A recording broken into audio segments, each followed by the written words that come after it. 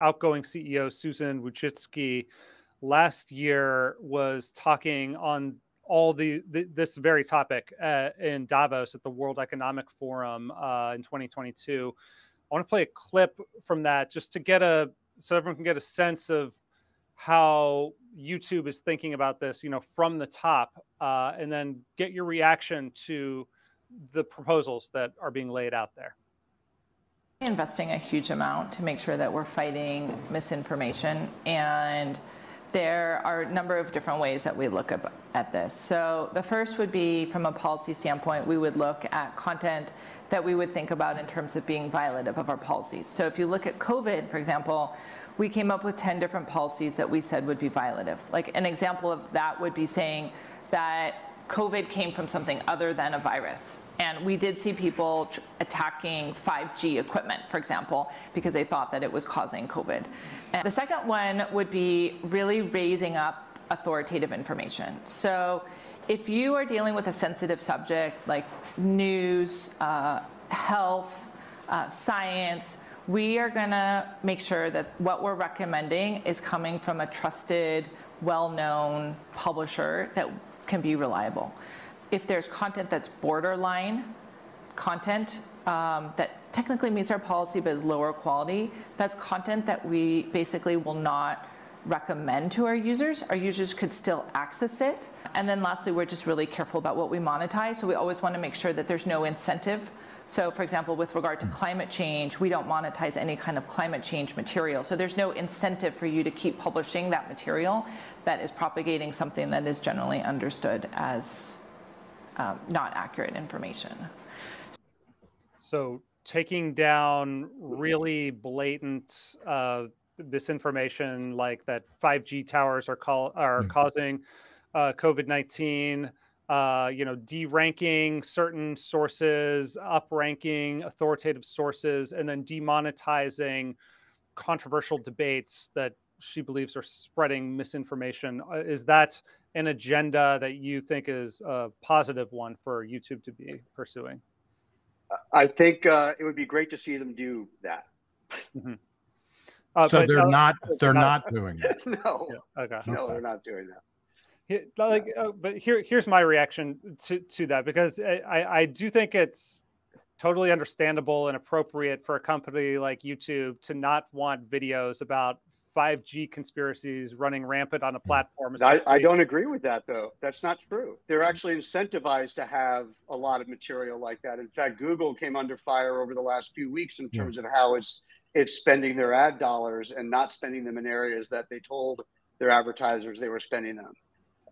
So no, I would actually argue that while philosophically they may not like the idea that they're monetizing this type of content, they are absolutely monetizing this type of content. But they have taken that sort of stuff. Some of them, you can find all that stuff. All that stuff is there on YouTube. All of it is there. Right. The flip side to all this is that I've seen what happens when misinformation has become somewhat of a buzzword, and I've seen what happens when the net is cast too wide. I mean, even ReasonTV, we got a strike for this. Was a video I produced. It was about these biohackers attempting to kind of create a knockoff COVID vaccine, and was called medical misinformation.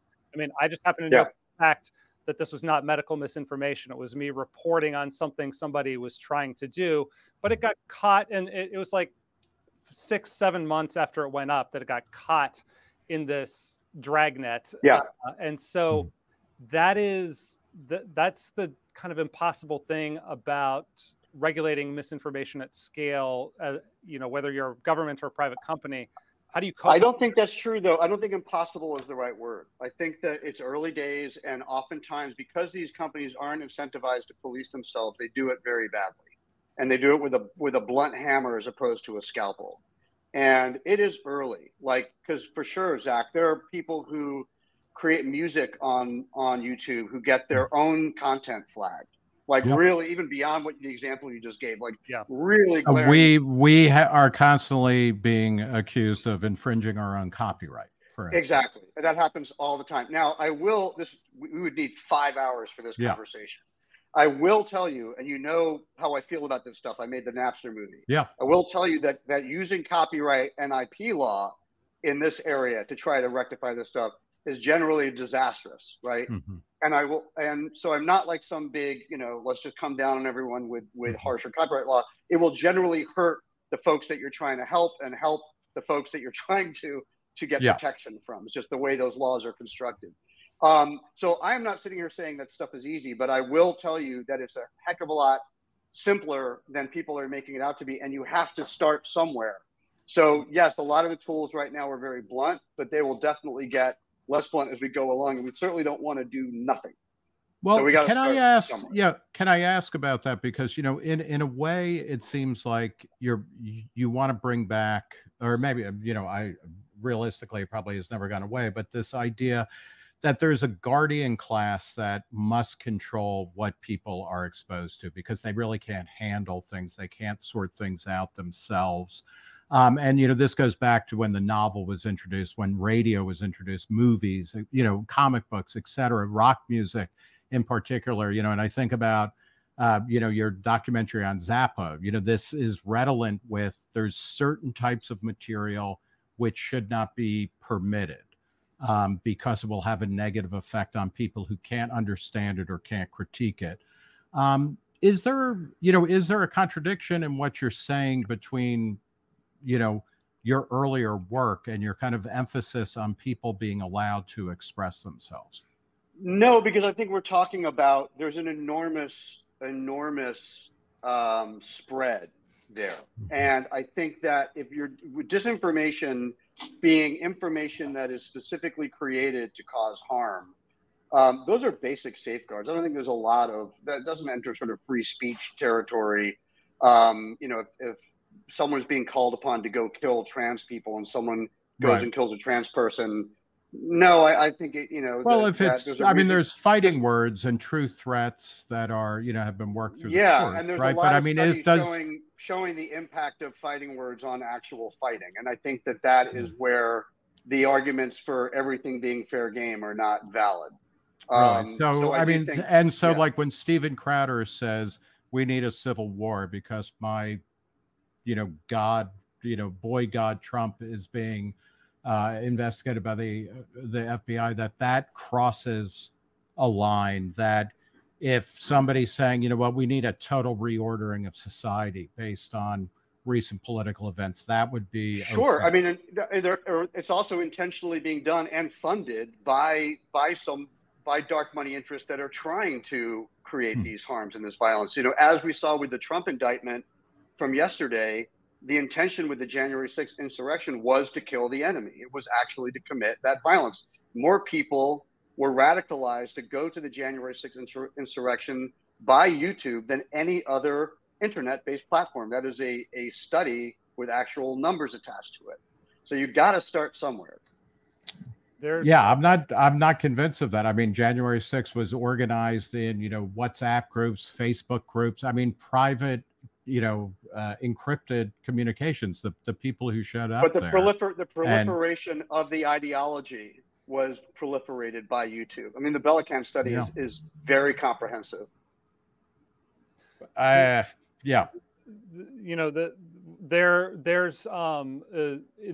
near the end of the film, you start introducing some possible policy prescriptions. You bring up the famous internet law, or very kind of bedrock internet law, Section 230 of the Communications and Decency Act, and that is essentially says that platforms are not liable for user-generated content on their platforms. That's right. Whether or not they moderate or don't moderate, just getting involved with moderation does not mean you're suddenly liable for every single thing that someone posts on your platform.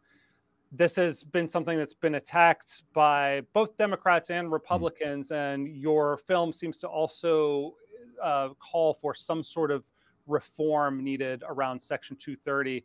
What is it that you would like to see changed about that fundamental law of the internet? Actually, it doesn't. The film doesn't do that. In fact, I would argue that our general take, not that my take is that important, because we're really just trying to show all sides around this debate. But Section 230 is an incredibly difficult thing to reform. And it is really what provides the safeguards for the internet, period. And tampering with it in a blunt way would actually, as I said before, cause harm to the very people that many people would be looking to protect, and it would hyper empower the monopolies. There's a reason why certain factions in extremist sides of political thinking want to abolish 230, because it would essentially allow for an enormous amount of censorship, and it would erase enormous amounts of content from the internet that is providing very important views and giving voice to people who need voice, who would not have it without 230. So my general feeling on this stuff, 230, content moderation, all of it, just to be very clear, is that none of this is easy or simple. And there really isn't there is not a clearly defined way forward to, say, police the internet or regulate the internet. There isn't one. My point is that the impact of these platforms on society is inarguably huge. That some of these harms are politically motivated and funded, or just ideologically motivated and funded, and that should be called out. And that we shouldn't, as citizens, sit on the sidelines and just throw up our hands and say, well, this stuff's too complicated, we shouldn't do anything. We should start to look at what we can do, however that looks. I'm not convinced that's by reforming 230 personally, but I'm also not, I'm not the head of ethics at Berkeley like Hani Farid is, right? Who does believe there's a way. You should ask Hani, right? So Hani how do you look at the revelations of things like the Twitter files, and Reason got a cache of documents from Facebook where, you know, this is also something not quite new, but it became apparent that there was a huge amount of government censorship, without calling it that, where, you know, people in both the Trump administration and the Biden administration, we can certainly assume, you know, George W. Bush and Obama as well, saying to platforms, hey, deprioritize that, kill this, don't push this. Does that change the complexity of the task that is at hand? That this idea that there is the private sector and the public sector, public speech, private speech, is kind of out the window now. I think that what it does, which is good, is it shows the specificity of it, which is something we're talking about in the film, that there are ideologies at play. There are political players at play. It isn't just the town square. There are people with agendas that are funded agendas that are using this golly gee whiz parasocial influencer to say very specific things, or to attempt behind the scenes to curtail the saying of very specific things. So I actually think it's important that we understand that politics and certain players are involved in trying to shape the language or curtail the language that's out there. I think these are the beginning of conversations that we need to have. This is by no means the end of anything. That was an excerpt from our conversation with Alex Winter, the director of the new documentary, The YouTube Effect. Tell us what you think in the comments. And if you want to see another excerpt, go here. If you want to see the whole conversation, and you should, go here. And make sure to come back every Thursday at 1 p.m. on Eastern Time to check out a new live stream from ReasonTV.